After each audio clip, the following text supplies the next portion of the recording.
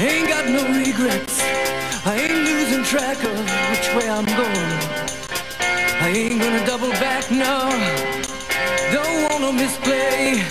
Put on no display. An angel, no, but I know my way. Oh yeah.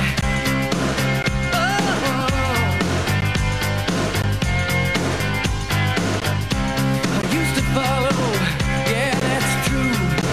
But my following days are over. Now I just gotta follow through. And I remember what my father said. He said, son, life is simple. It's either cherry red or midnight blue.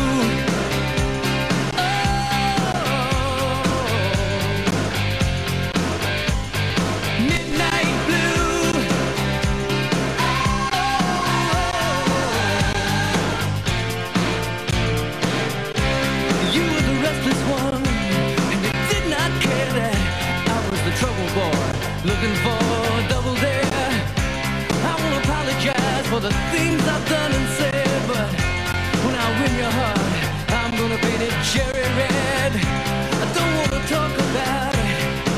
What you do to me, I can't live without it.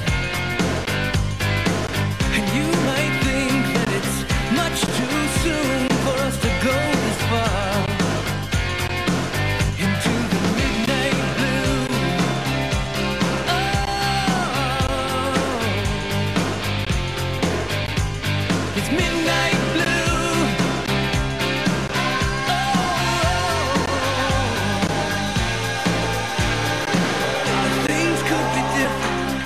I felt like my job had come to an end.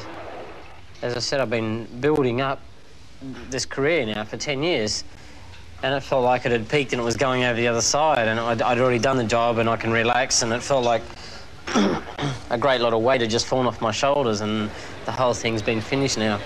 And I was very emotional, in fact. It was quite sad in one way that it's all over, but it was also very, very gratifying that I'd actually made and become a world champion. And there he is, the Wollongong whiz, Wayne Gardner, his moment of truth, the acceptance of a world championship, the first one Australia had ever had in the 500cc category. What a proud moment.